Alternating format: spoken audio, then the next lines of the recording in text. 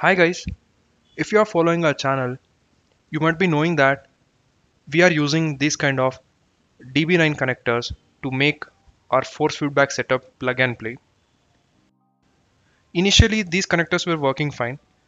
After using some days, there's a loose connections between the pins which creates issue while playing games. So that's why we have done a small upgrade with these kind of multiple pin connectors which works well. This 8 pin connector for pedals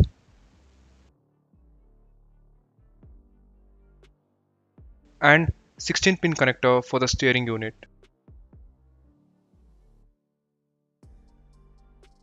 So I would recommend you guys also to go with the same kind of connectors for your builds.